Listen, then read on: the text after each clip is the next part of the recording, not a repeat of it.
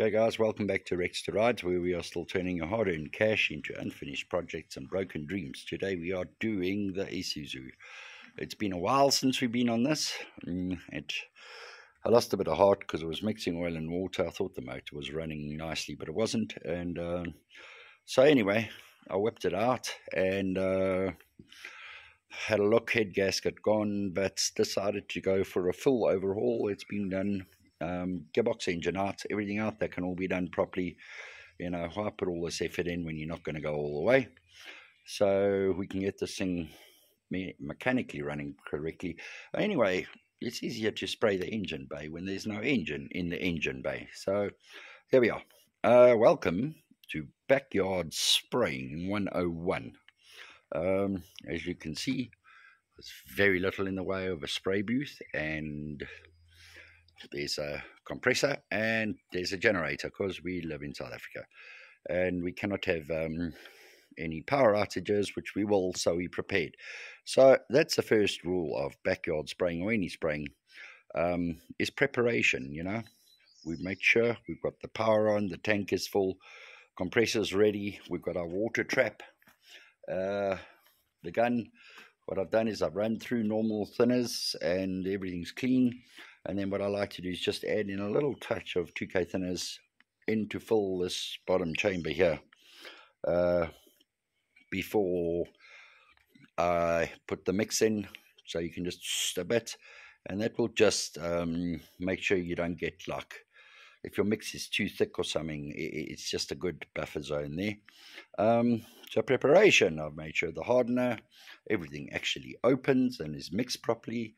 I've got a nice mixing stick over here, and I've got everything dug, everything on standby, and some hoses, like extra hoses lying in the sun, so they're nice and soft should we be ready, so, or should we need them. So that's our preparation. Everything's been done with 400 paper, and then next thing you're going to need is a plan.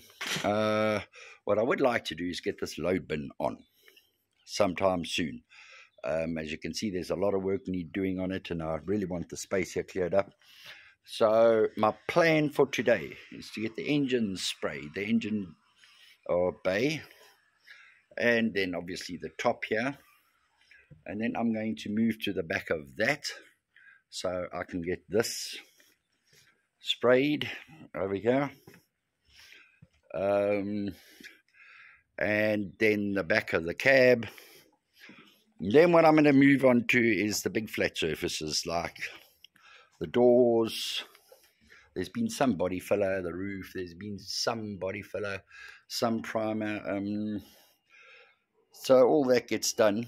So what I can do is I only have a litre of grey primer and enough, I would imagine, of the hardener, maybe a little bit too much, but we're going to use it anyway, and we're going to stick to the same brand and see how it goes. And a litre with a 4:1 ratio is going to give me basically 1.5 litres, so we're pretty much going to see how far we get. But yeah, if I can get the flat surfaces done, I can get the engine bay done, then I can get the final coat on the engine bay, at the bare minimum the back of the cab and the back of that. So I can get that on, and then we can take this to get the motor back installed, or installed back in, and then at least we are past that hurdle, and the rest of this we can sort of take our sweet time and spend another year doing that. But we'll get to that. Let's first do the essentials, and that's the engine bay, back of the cab, back of that, and then the rest of the cab, not the nitty-gritties. We can always come in with a smaller gun later. So that's where we're at this point, and we're ready to rock and roll. Let's fire it all up and see how it goes. As you can see here, most of the priming is done. I'm just cleaning it up and starting to get our final coat on, which is a lot more grey than what you're seeing here, but yeah, and so the work continues. And our paint is mostly on. Well, there's still that But yeah, it's getting together, starting to come to bits. It's quite amazing. I can remember where everything goes. Made a few changes also, and still a bit of sanding, a little bit of cleaning. But yeah, for the most, we are almost ready to put the motor in.